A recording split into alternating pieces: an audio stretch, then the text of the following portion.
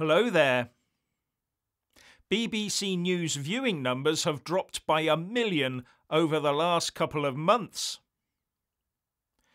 BBC News amalgamated with BBC World News earlier this year to save 500 million quid. But BBC News, the UK domestic service, has dropped from 10.7 million viewers at the beginning of March to 9.7 million. That's a 7% drop. And the finger of blame is being pointed at what the BBC insiders say is a new relentlessly global news agenda, leaving UK viewers unsure of what they're going to get, says The Express. Now, the company that put the data together, the Broadcasters Audience Research Board, or BARB, also issues viewing numbers for the most popular programmes.